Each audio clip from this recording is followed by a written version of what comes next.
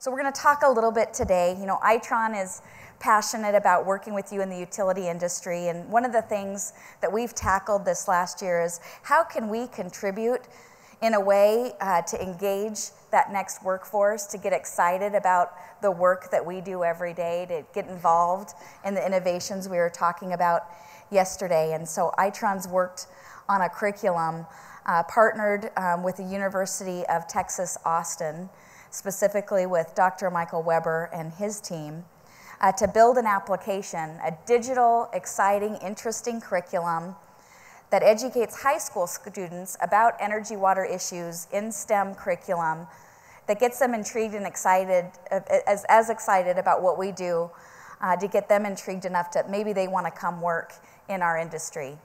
We envision this as a curriculum that we may be able to use to partner with you as a utility to use in your local communities.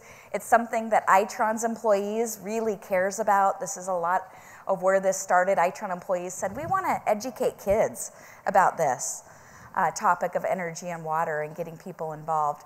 So Itron employees in the local communities where we have presence in US, but outside of US, it's something we can work in our local communities and help inspire the youth to get involved in energy and water. So we're excited about it. But to talk a little bit more about it, it's only appropriate if I bring my partner in crime here, Dr. Michael Weber, to the stage.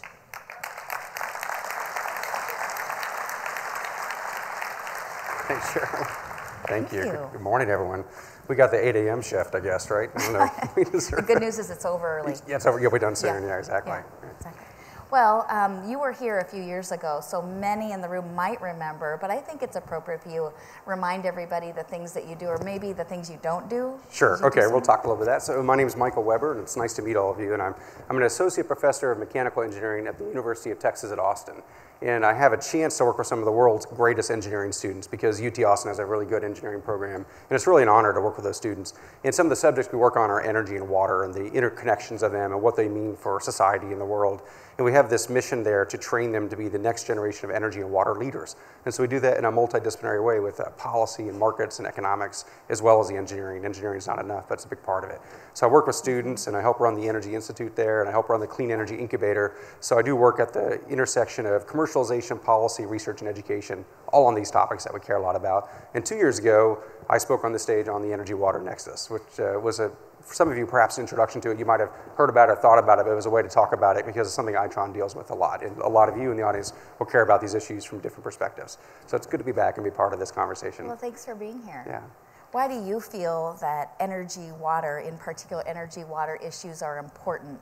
And why do you think our next generation get involved in that? Why is that your cause? That's a good question. So in my view, the Michael Weber view, energy and water are the two most important ingredients for successful modern civilization. That without energy and water, we don't have the other parts we need. Yep. And the way I think of it is energy is wealth and water is life. Without water, we don't have life. Without energy, we don't have the quality of life we want or the wealth and the affluence. And so they're the important ingredients we need to make everything better. And this is an idea I've had for a while and I thought about, and I discovered a few years ago that there's this famous Nobel laureate, a man named Rick Smalley. Some of you might have heard about him. He won the Nobel Prize almost 20 years ago to the day right now in physics for discovering the buckyball C60, carbon-60, this geodesic dome, Buckminster fullerene. He discovered that molecule and then was this Nobel laureate, very distinguished gentleman. He spent the last years of his life, he died a decade ago, unfortunately, the last few years of his life while he was diagnosed with cancer, giving speeches about the most important challenges for humanity, the top 10 challenges. And he listed them in order, starting with what he thought the top challenge was, energy. Number 2 is water. Number 3 is food. Then you get to things like the environment and poverty and terrorism and war and democracy is actually further down the list. The idea being that energy and water at the top, because if you solve the energy problem, then you can solve our water problem. If we have abundant, clean, available, accessible energy, all our water problems are solved because we can desalt the oceans or pump water farther or treat it better or store it. And if we have all that energy and water, then all our food problems are solved because we need energy for the fertilizers and diesel tractors and for the refrigeration of the food and then the water to irrigate. And then once you solve energy, water, food, you can solve the other problems down the list. So he had a very thoughtful logic for how to tackle society's problems, energy and water at the top. And so that's a way to think about why it's important for us. If we can't figure that out, the stakes are high. There are unfortunately plenty of examples over the last few thousand years where societies collapsed because they had a water constraint. We think of the Mayans who collapsed in South America, or the Tang dynasty in China. There are different places where really large dynasties collapsed because they didn't have water. So that's something like the stakes are high for society and for civilization. So what you're saying is it's important. Yeah, it's important. Yeah, I'm also trying to scare you, and you should be doom and gloom. But we're really hopeful and optimistic. I know Itron's optimistic about it. I'm optimistic. The stakes are high, but these are solvable problems with the right people and the right talent and the right technologies and the right approaches. Solvable problems. That's the way I think about it. Well, you bring up approaches, and I think that was one of the things that I learned the most about is curriculum is changing. The old textbook might be going away, and kids don't have the attention span. Wasn't it talked about yesterday? Daniel Burris says they're bored. Kids are bored when they go into schools and they're taught the old way. So I think the curriculum that we put together tries to address that. You want to tell everybody a little bit about it? So I have the greatest job in the world. I get to work with brilliant students, and I get to learn from them. They think they're learning from me, but actually I'm learning from them. And the way they learn changes with time, and they get smarter over time. And I have these like funny stories where some people are pessimistic about the future education of students, but I'm very optimistic because I see these great students. I think, well, thank goodness they're going to solve our problems because they have what it takes. They think the environment and climate change, energy, water, or it's their Cold War, and they're going to solve it. And they're a very values-driven generation. I have students who leave with a bachelor's degree in engineering who are 22. They're offered a job for $90,000 a year, and they turn it down to work at a company whose values match theirs at half the pay. So they're a values-driven generation. They're thinking a lot about these issues. They learn differently. They're actually better students in many ways. I have students who come into my office sometimes, and energy and water are hot. So I have students come in and say, I want to work on that topic. It's a hot topic. I'll do anything to work with you in your group, Dr. Weber. I'm like, well, okay, well, what kind of grades do you have? And that kind of thing. Like, well, I've got a 3.8 GPA or some great GPA. And I start like, well, Weber students have better GPA than that. So it's kind of this funny thing. Of course, I laugh because I never would make it into my own group because my grades are nowhere near that good. So this is like the funny irony I have. I'm just laughing. Like, the students are better today than when I was a student. And when I came through, we weren't as good. We weren't as dedicated to society. We weren't as values driven, and we learned differently. These students are better. They're more dedicated. They're driven a different way, and they learn in a more interactive way. They're digital natives. And I found that flat textbooks, the traditional in-classroom instruction, doesn't work for them the same way. They're drawn to our more interactivity. And so we had the opportunity a couple years ago to do an online course, a MOOC, a massive open online course, Energy 101, that went across the world. We had 44,000 people from around the world sign up for this course, which is really phenomenal. That is scale that you can get with digital technologies. And it was interactive, and there were media, and there were all these things going on with it. It was great. And during that process of building that course, I had two people on my team who were really brilliant who helped advise me through this. One is a 21-year-old at the time, or 20-year-old student who's brilliant, named Coleman Tharp, who's in here somewhere, actually. I had a chance to work with his genius wonder kid student, where he is, who taught me a lot about education. Another guy, Juan Garcia, who's here also, who has 15 years of educational technology and interactive experience around education. And I took what they know about advanced technologies and digital learning and what I knew about the subject on energy. We made this online course. And then in 2014, we made it an app for iPads. We wrote a textbook to go with it with a lot of interactive features, dozens of games and true-false slider games and maps and that kind of thing.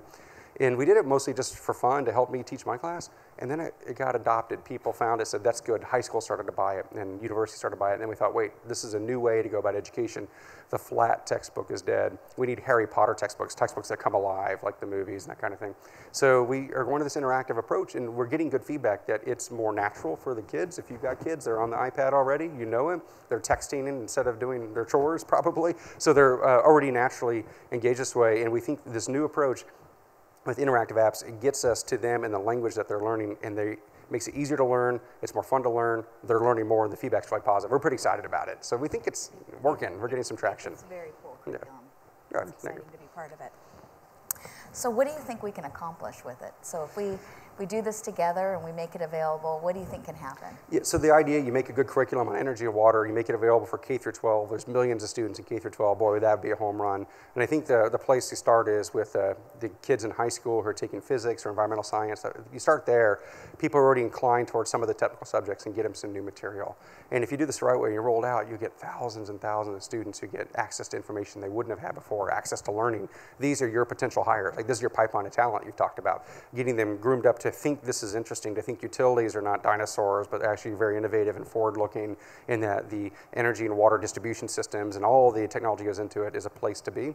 I think that's where we'll get. And so the home run for us is getting access to a lot of those students who have the interest in those topics, give them better materials, better curriculum that they can learn from, that they can take with them for life. And my hope is that we make a measurable effect on STEM education nationally and perhaps internationally. You've got the international platform. Let's go internationally. Let's make people more resource conscious, and that's good for the environment. That's good for our long-term prospects. Let's make them better students. That's better for all of us. We all benefit from students who are better.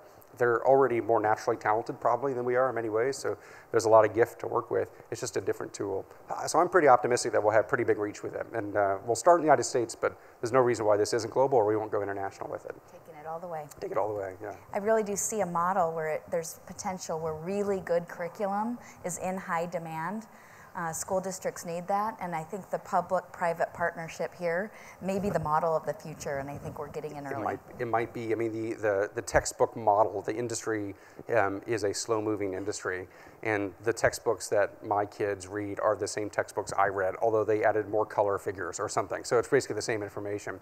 And there are some industries or sectors where that pace of updating the textbooks is too slow.